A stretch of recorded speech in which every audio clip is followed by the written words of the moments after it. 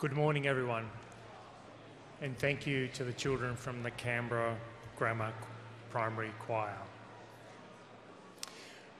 Welcome, everyone. My name is Rob Stefnik. I'm the Secretary of the Department of Parliamentary Services, and I wish you a warm welcome to what is the 10th anniversary of our Christmas Giving Tree event. Before we begin, I'd like to acknowledge the traditional custodians of the land on which we meet, the Ngunnawal and Ngambri people, and I pay my respects to their elders past, present and emerging. Without further ado, I'd like to introduce the President of the Senate, Senator the Honourable Sue Lyons, to make some opening remarks. President.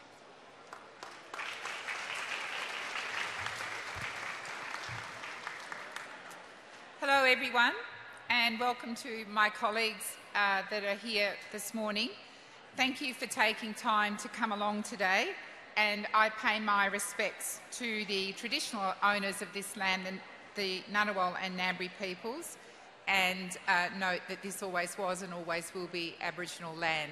Do you know, I spoke to the children earlier and they did such a beautiful job then with singing that Christmas carol, and they told me they had to be at school at 7:20 this morning.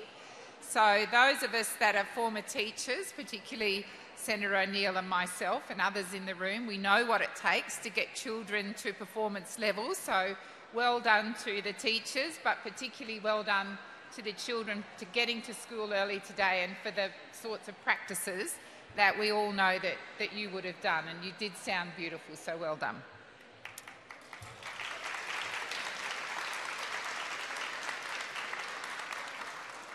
And also to the parents and the caregivers and the grannies who got them there. They said they grumbled a bit about getting out of bed so early, but anyway, it's that time of the year we do these sorts of things. It just seems not that long ago that the Speaker and I were here to light up the Christmas tree last year. It's been a very busy year for all of us here, and I'm sure that we are looking forward to Christmas and other celebrations that happen at this time of the year, and to the big rest that we will hopefully all get in the month of January. I am happy to announce that one of the Giving Tree charities we're supporting this year is an organisation called Community First Development. Community First Development is a First Nations-led community development and research organisation.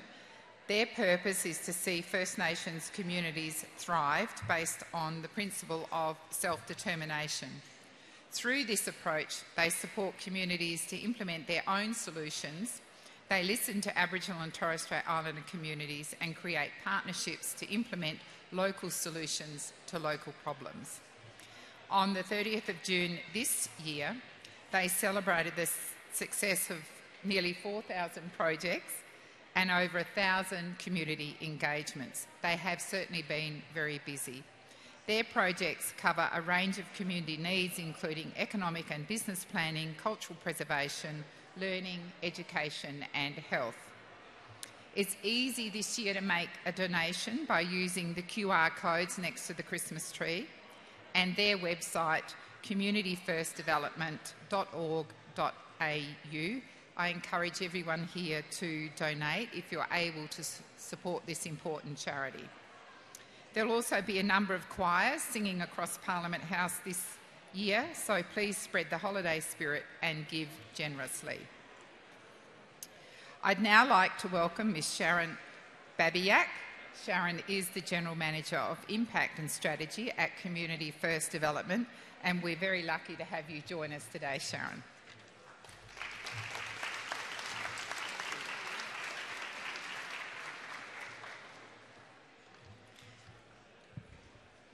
Hello everyone. I also would like to acknowledge that we're on Ngunnawal Ngambri country, this beautiful country, and pay my respects to elders past, present and emerging. Thank you to the President of the Senate and to the Speaker, and also to the Secretary and the team here at the Department of Parliamentary Services for inviting us to come along. It's a real privilege to be here. First of all, we'd just like to pass on a quick apology from our CEO, Stephanie Harvey. She's a Bidjara woman and she's currently travelling at a UN dialogue. She sends her regards It's incredible discussion they're having on the role of traditional leaders in addressing hate speech. She sent me a email this morning with a quote from one of the participants that I'd love to share with you. "We are born with rights, human rights. Do not beg for these, expect them." This brings me to Community First Development. Everything we do is based on self-determination. First Nations people and communities are best placed to identify the solutions to their own challenges. We are a national First Nations-led community development and research organisation. What self-determination means in practice is that we work only at the invitation of communities, and communities choose their priority activities that they want us to support. We work alongside with communities owning and leading each project. It's a really simple concept, but it's quite profound. It's a unique, truly grassroots up approach, and it results in amazing outcomes. Our 20 years of culturally responsive CD experience combines with a large network of skilled volunteers that work across industries. So with community expertise as the foundation of every project, there's always a diverse range of projects and activities requested and needed right across Australia. So some examples of the type of work that we do and that communities have chosen. One remote WA community that we've been working with for years has prioritised their infrastructure. So that's been establishing telecommunications, solar power, housing, sport and recreational facilities. And through this, we're also strengthening construction, maintenance and management skills in community as we go. Another community in Bartway in Alice Springs requested support to develop a website and a Bush Foods e-commerce store, which they now run independently. Other communities have requested support to keep culture and language alive and thriving. So a Yuin choir, so not far from here in the South Coast, requested to support to keep running. We've supported the establishment of a heritage trail in WA, cultural and arts centres and programs right across Australia. We've also supported communities to deliver on their health priorities, such as birthing, children's nutrition and disability support. Sometimes our support has resulted in significant First Nations-led community services and enterprises continuing where they may not have otherwise. So demand for our support outweighs our resourcing. So every donation helps, and we can't thank you enough for inviting us to be part of the Parliament's Giving Tree program. Thank you very much.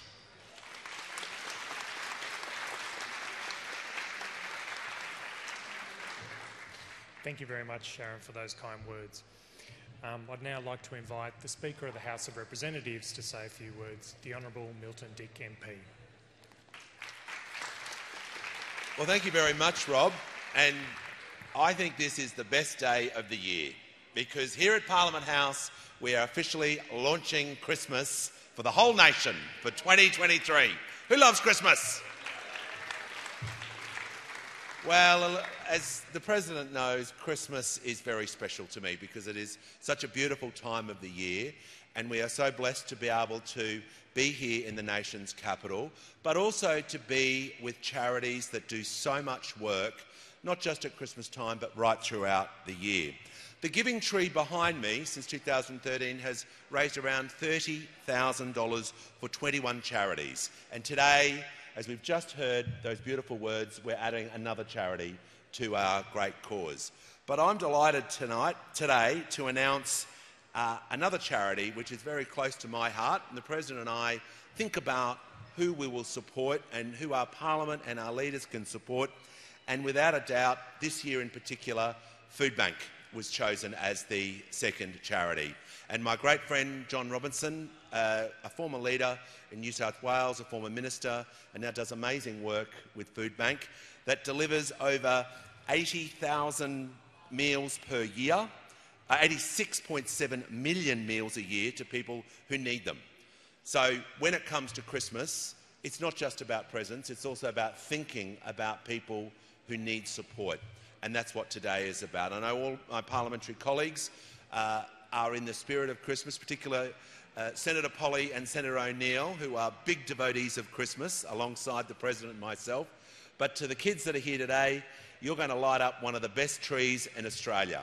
So thank you for joining us today, and I hope everyone has a wonderful Christmas season. Please dig deep and make sure you support these very worthwhile charities. Have a wonderful day, everyone.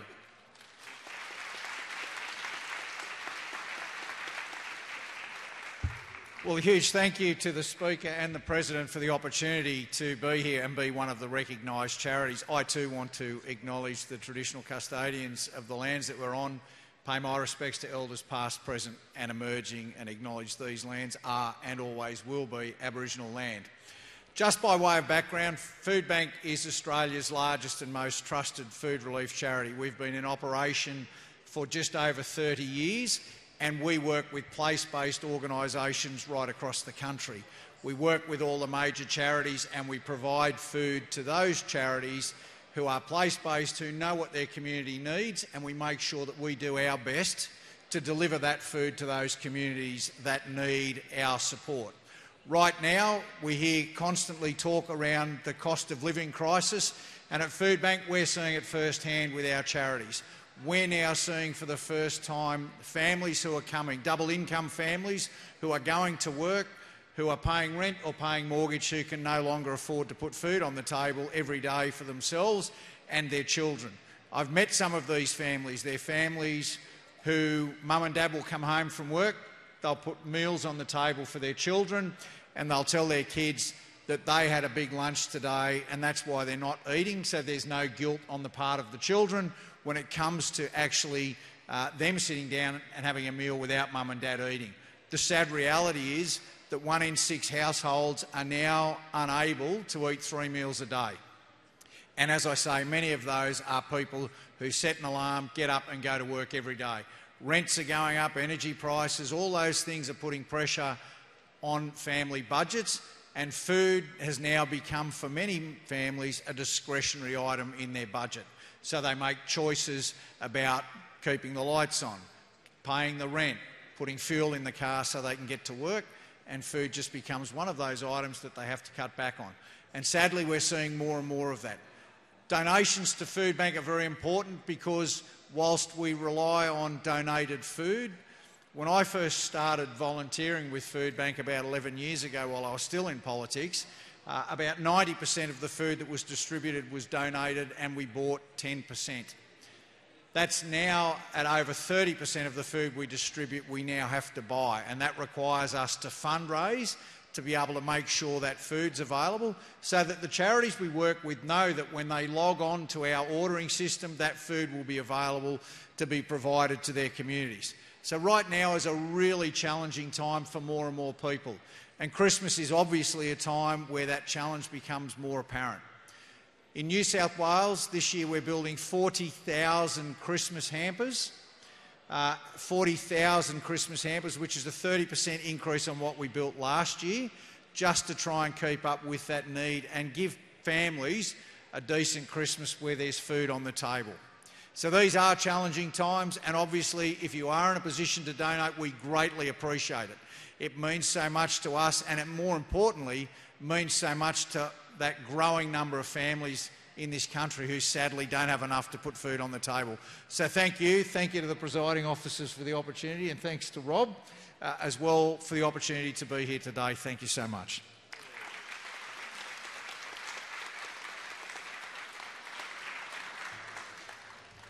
Thank you, John, and thank you, Sharon, for taking the time to be with us here today. Now we're getting to the time we've all been waiting for. But first of all, to support our charities, we've helpfully provided QR codes here for you to snap to help for those in need during this Christmas period. I'd now like to invite the presiding officers, John and Sharon, and 2 children from the choir to help launch the Christmas tree. The Speaker will do the count. All right. 5, 4, 3, 2, 1. 3.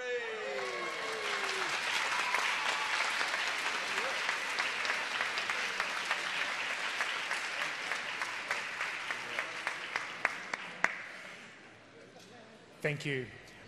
The choir will now perform a few more songs, so if you are able to stick around, please do so. And I invite the media to take photographs of the presiding officers and the charity representatives at your leisure. Thank you. Good morning, everyone.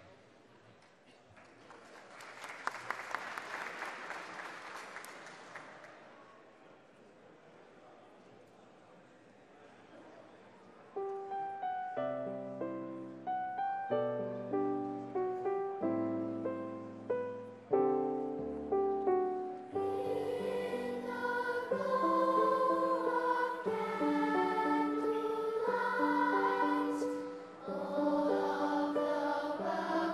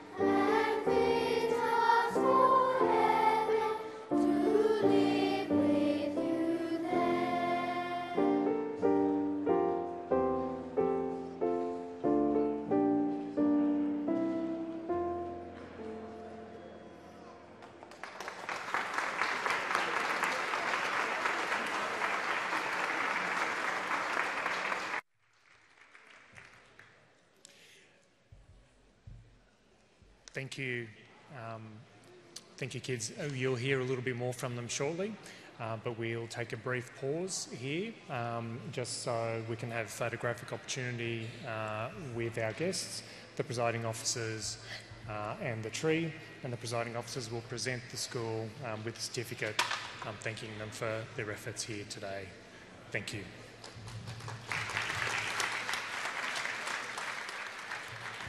Well, I think you need another round of applause because I could hear all of those words and I think I heard every single T. Is that something you've been working on, the T's? You did a great job and the way that you sang those Christmas carols was truly beautiful. So well done to you and your teacher, and the speaker and I have got a beautiful certificate to give to you to thank you for coming here today. Thank you to your teacher for working with you, and to your parents and your grannies and your carers for getting you up and at school on time. Thank you so much.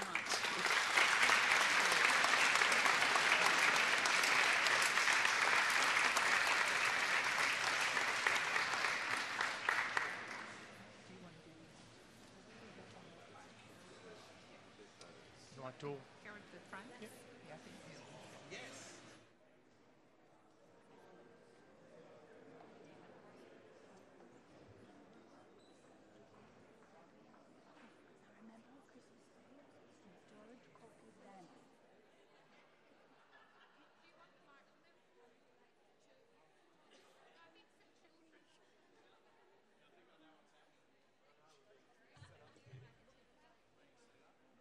Secretary, if you need to just... Okay, okay. You tell us what to do.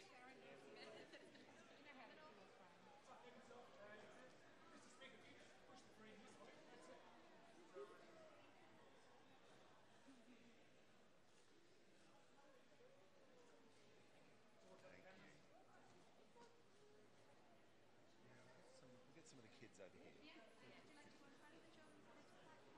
Kids over here for a photo.